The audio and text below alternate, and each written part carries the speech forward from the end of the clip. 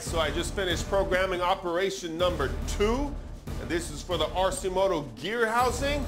This is the first op that we did right here. But now there's a big chunk of metal on the other side, and we have to finish the other side. So we're flipping it over, and we made a special plate that match up perfectly with this part. So as we come over, we slide it. It's like 10,000ths of an inch. It's just such a snug fit to get it over. We're locking it down, and then we're cutting it away. We're machining this on our brand new 5-axis machine, the UMC 750 from Haas Automation. It's going to be awesome. We're going to crank off some big chips.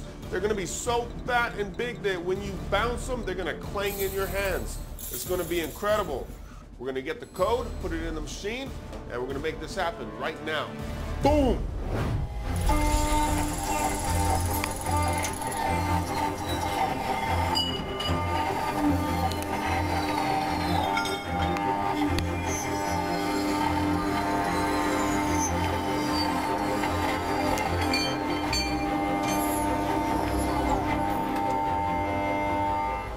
Run the simulation right now, so I can zoom in, I can see where I'm at, right over here.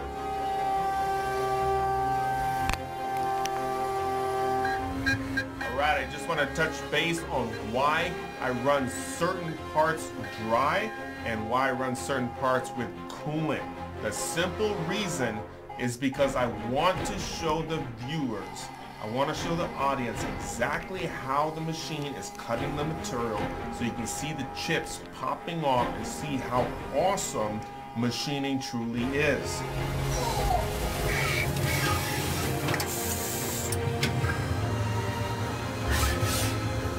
So the tool's right here and it's finishing. You see all the 5-axis working from the side. Just cut all the grooves on the side of the Arcimoto gear housing.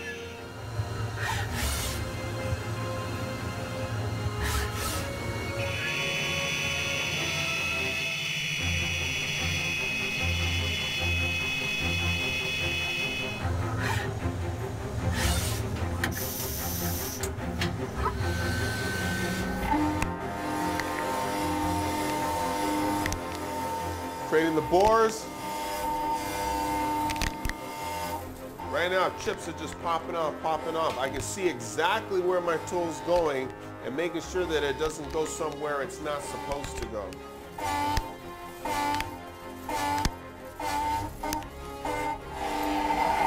When we're cutting titanium or Inconel and even some of the harder steels, I always use coolant. I get away with it when I'm machining aluminum and other softer metals because I take nice aggressive cuts. I keep my spindle load down, keeping the heat out of the aluminum so it doesn't heat up, melting the aluminum to the tool, which would break the tool and cause damage to the machine.